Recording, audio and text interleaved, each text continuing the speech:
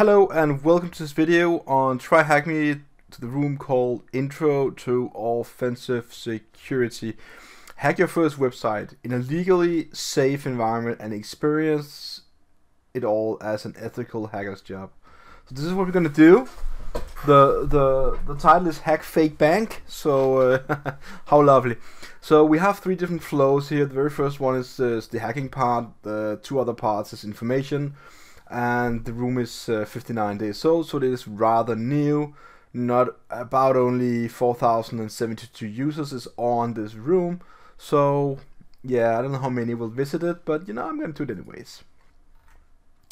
So the machine is started, and we can just go ahead and just basically say ping the machine room itself. That was not the machine room, so let me just copy the IP address. There we go. And whoops, let's just ping it. And the server is up. So what we're gonna do in this room here is that we're gonna start the machine, open a terminal, and they tell us that the terminal is a command line tool. Yeah, it is. You know, this video is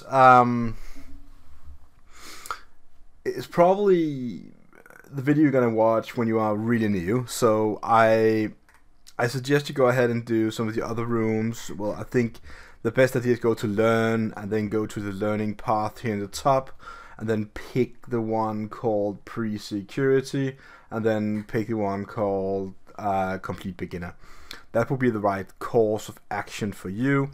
However, this room here, we're gonna try and find hidden pages on the web page. I have no idea what's going on, so let's see what it is. The IP address, it's a bank, and it's emulating that we have some sort of, you know, can we interact with any of this? You know, this is another way you, yeah, it's all empty links. You should really know everything about web more or less before you go ahead and do security, because this is a web security. We can see that we have some bills we paid, and it doesn't really seem that I can do any sort of interactions with any parts of the site here, which is fine. But what I wanted to do is to scan. Can we find any other folder here? Can we do that? And this is gonna do that with a tool called GoBuster. So let's go ahead and say go buster directories on the IP address. Then I copied the IP address that I just typed. Well, that's the path, I guess I should call it. And then the user share word list, and then we're gonna do, whoops, not that one. The directory dear buster, and we're gonna do directory medium, and we're gonna run the tool like that. So now we're gonna try a lot of different paths. So we can do like /images, /css, /js and stuff like that. I'm gonna use this directory list medium. It's okay in size. While this runs, let's go back and look at the page here, and it's gonna try, you know, different kind of you know, paths, and to find, you know, I don't know if they wanted to use some specific web page or anything. Let me see. I mean, specific directory to look for the different paths, and I don't know, because it seems like what they wanted to do is to verify that we can find stuff like bank transfer, and it does actually tell us to go to bank transfer. I'm pretty sure that the word bank transfer is inside the word list called word list here. I'm just trying to see, is there a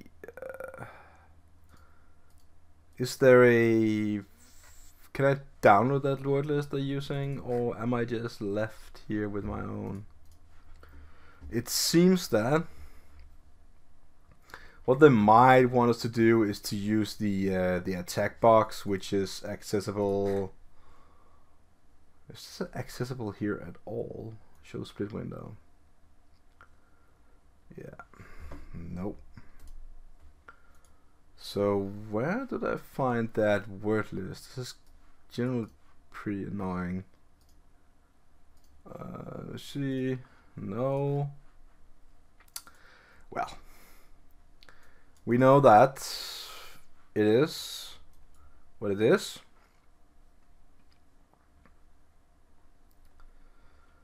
And we found nothing, right? Yeah. So what we're gonna do is basically, just for the sake of this video, I don't have the word list. I don't know where they got it from.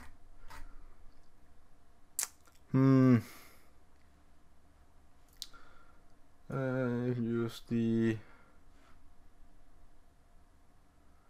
yeah, well, they do tell us to do that and say, well, this is the thing, you know, when you're doing the TryHackMe rooms, even if I read the text, it doesn't really tell us that, you know, we need to use this word list or text. I don't know where they have it, but they might want us to use this attack box, which is not available on this room. Yeah, I don't know. It's a little weird, but anyways, we're just gonna take this, you know, as we found it because we ran the tool. So bank transfer, gonna go ahead and put that in front of it, and we can see that this page is coming up here, and we can not interact with anything. Well, we can go back.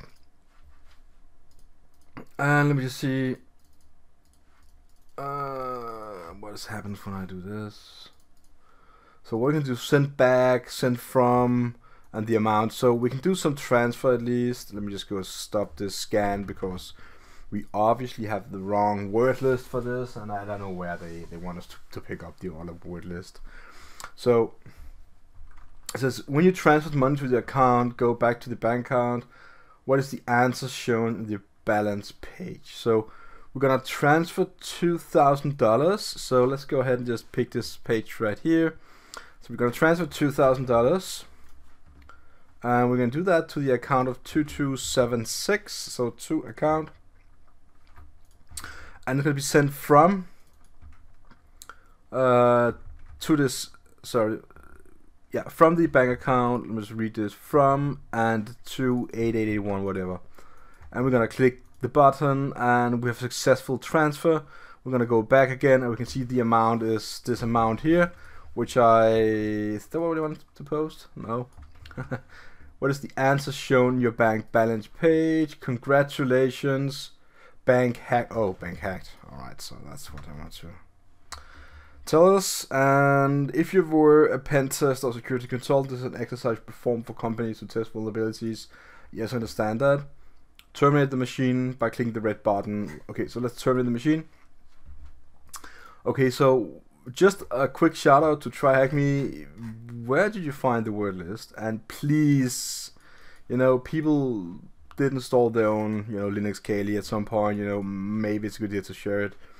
Anyways, let's go to what is offensive security.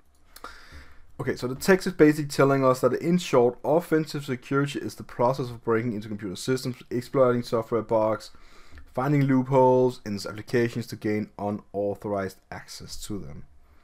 To beat a hacker, you need to behave like a hacker, finding vulnerabilities and recommendation patches before the cyber criminal does, as you did in this room. So this is basically, you know, the offensive versus the defensive. Think about it this way. The offense is always a step ahead. And why is that? Why can the defense not be one step ahead? Okay, I'm going to explain this to you in the most easy manner possible. The reason why the offensive or the attacker or the hacker, whatever you want to call it, is one step ahead always is because they have nothing to lose, right? They have no system to defend. They have no time limit, no time frame. They are not there to patch your system. They're there to attack your system. And with the constant development of technologies and new stuff always being put online, basically they can observe that, from the outside, and they just have all the time. Now, we have no way of knowing how many offensive hackers is looking at our web page, our servers. We just know they are, and basically the only thing we can do is try to do our best to keep them out. But they will know everything we know, and they're gonna know a bit more because they're gonna observe everything. It's the best explanation I can give you right now. Careers in well, there is. I'm just complete this so we can complete the room. There are different people that been reading stuff here on TryHackMe. Paul, Cassandra, and Brandon used TryHackMe to land the first job. Yeah, maybe that is the case. I know it's success stories for TryHackMe. What I really want to say is that anyone can land a job in security if you have the right mindset, curiosity, and the basis of how to use a computer. Basically, you can get into it because there are many different jobs where you can work with security in a way that doesn't require a deep technical skill. There are many different careers in security. You can become a teacher like I am, and if you wish to do that, it's a never-ending road, constantly going upwards, and it's just, yeah. You can become pen tester, you can become a red teamer, play as a role as an adversary, and you could be a security engineer, design monitors and stuff like that. But that's not really all the roles you can do. You can also become, responsible for programming or for security in a company in a way. Pen testing is a, I wouldn't call it a good shot of, as a title where I'm from. It's probably more known in the States because everything is competitive, and you wanna tell the company that's gonna pen test you your vulnerabilities, so it becomes more like a white hat attack. So what I'm saying is, depending on where you are in the world, there are different kind of careers. I'm not really gonna say which it is. You should know what your career is in the world you're from. So I think this video was pretty interesting. We did it, we completed it, and we didn't really have to do anything specific. I don't know where the word list is. I'm sorry for that, but I'm just thinking that maybe they should share it in some way, or because some of us actually have real machines installed ready to be used for our hacking stations. So that's about it. So I just hope you liked this video and you learned something today. So if you did, please consider subscribing to my channel and leave a comment below. I'm gonna get back to it as fast as I can. I'm just gonna say take care and see you out there.